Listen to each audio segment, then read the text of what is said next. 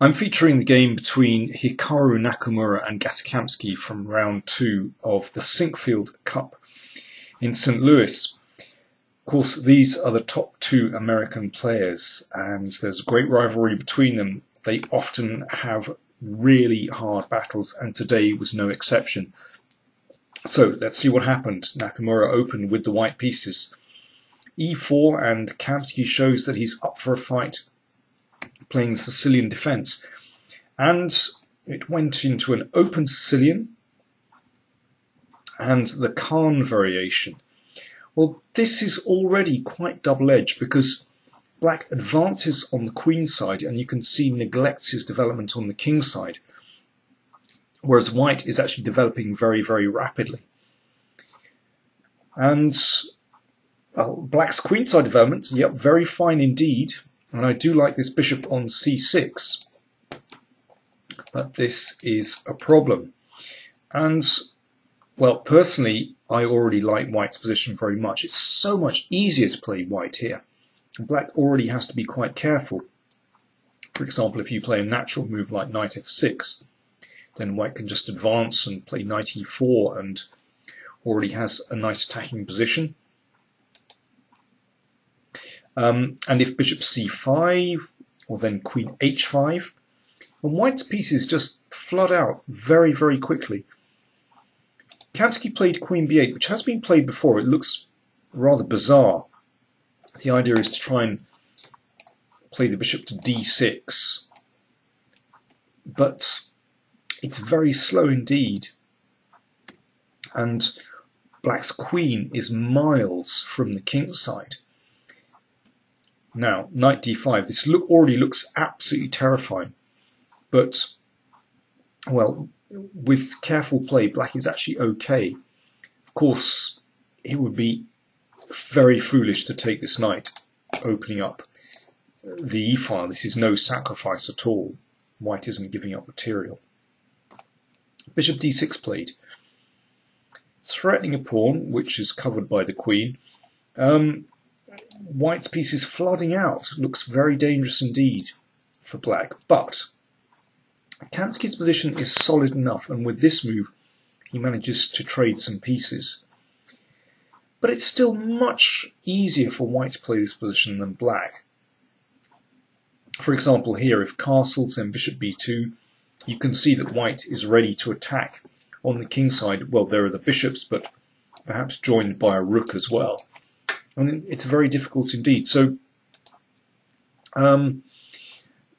black has to wait with his king for the moment, and Kamsky plays a5. Now, positionally, an important move, because actually white would like to play a5 here and perhaps create a target out of that a6 pawn.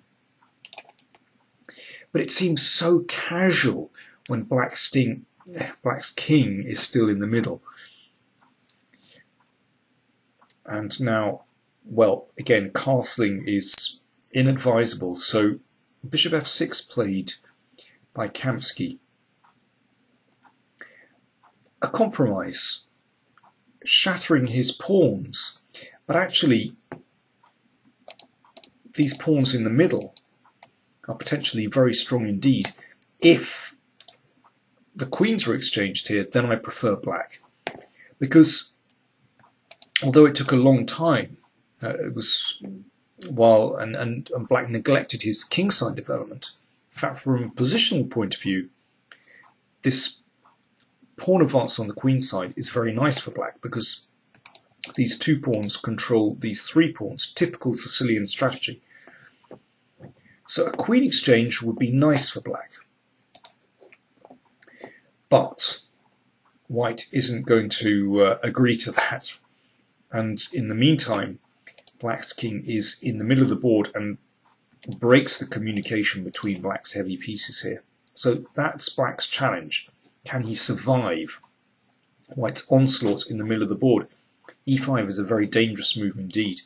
Obviously, if this is taken, then the rook comes up the board, and there are all kinds of threats, not just to the king, but on the queen side as well.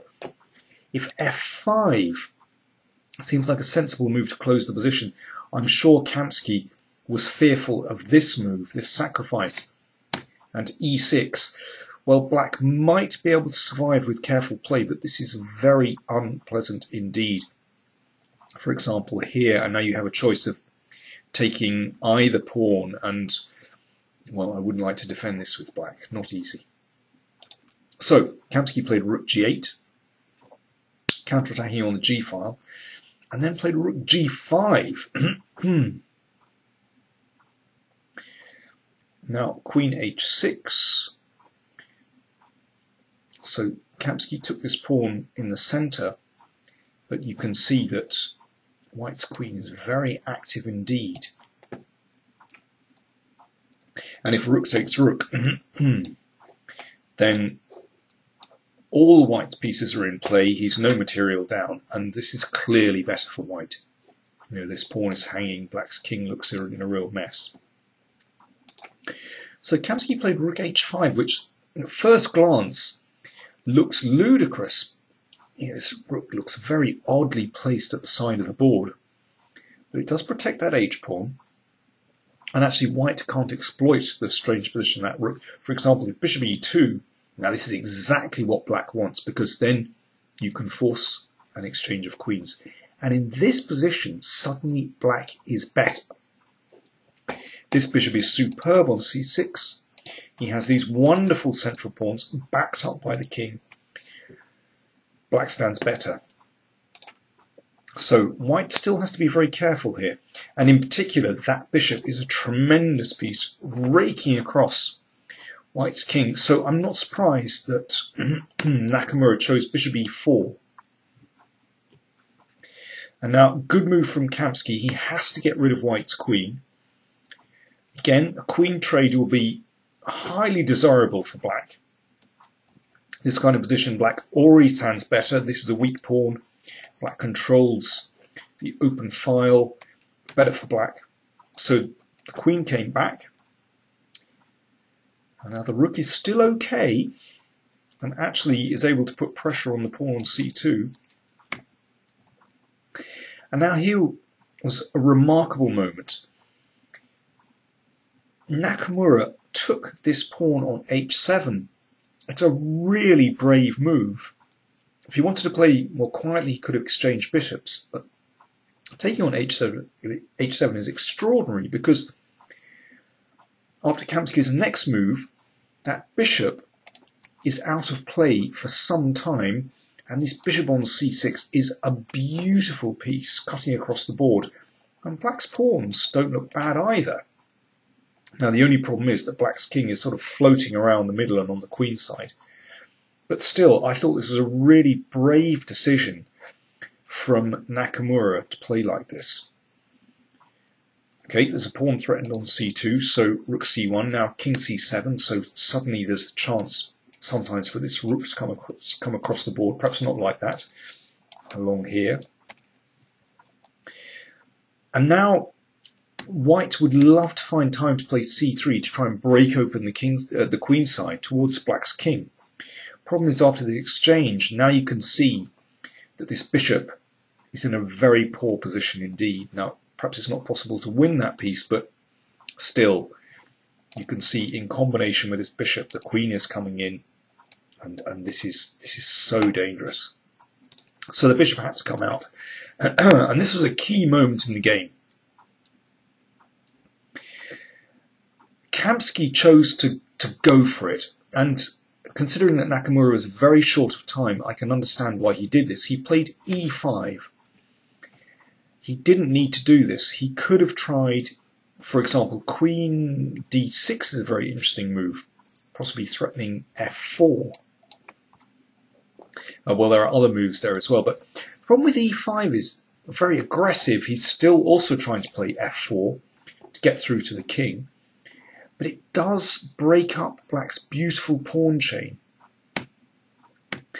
And Nakamura played f4.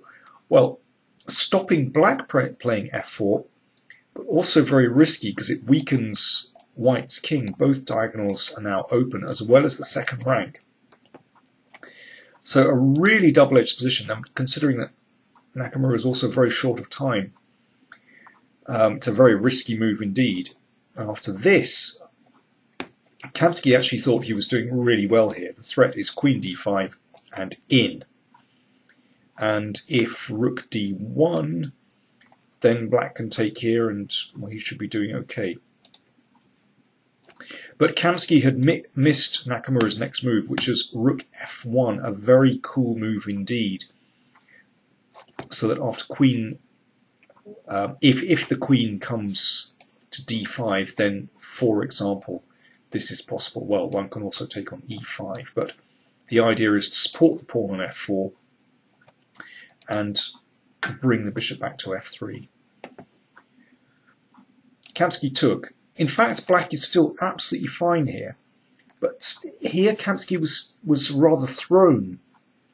He hadn't really seen rook f1. And now a very safe way to play would be to take here and play bishop e4, although black is still a pawn down.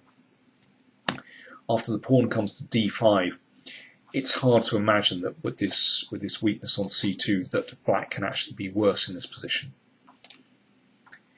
But Kamsky played bishop e4, and he was hoping that white would trade, and then this is an even better version of that endgame that we've just looked at, because the king supports the centre and the rook comes to c8 straight away. That would be very pleasant for black to play. But Nakamura dropped the queen back, and this came as a bit of a shock to Kamsky, and it threw him completely. And this move as well. Suddenly, the game is turning around. In fact, black is still fine if he finds bishop b7, threatening queen c6, and then probably white's best is just to come back and offer this endgame again, and it should be about even. But instead, Kamsky played king b7, blunder, and now Nakamura assumed the initiative. Bishop c4 was a very good move. At first glance, this appears strong, but suddenly, bam! Queen c5, great move. Nakamura had just a few seconds left, but calculated superbly. If pawn takes bishop, then rook d6 is a winning move. It wins the queen. Now, this is still not easy, but with black's king exposed, should be winning for white. So Kamsky defended that pawn on d5, but now white is breaking through. Still very tricky. Rook g2 mate is threatened, so here that's the end of the road for white. But rook f2 was a very cool move indeed. And after this, then Nakamura took on d8. Rook g2 check was met by king f1. White's king is safe, but black's position is caving in. This pawn is a goner. And after this, they traded lots of pieces. This is completely forced. They'd reached the time control. Kamsky surveyed the position and after a few minutes resigned. It's a completely winning ending for white. For example, if rook takes b3, you take on f5. And the point is that the rook comes behind the pawn and black's king can't support it. White just pushes pawns on the king side and it's all over. There's absolutely nothing that black can do. Nakamura was very cool under pressure in that game and calculated really accurately in time pressure. Great win, so he now leads the tournament with 2-2. Tomorrow he faces Carlsen, his great nemesis. Let's see what happens.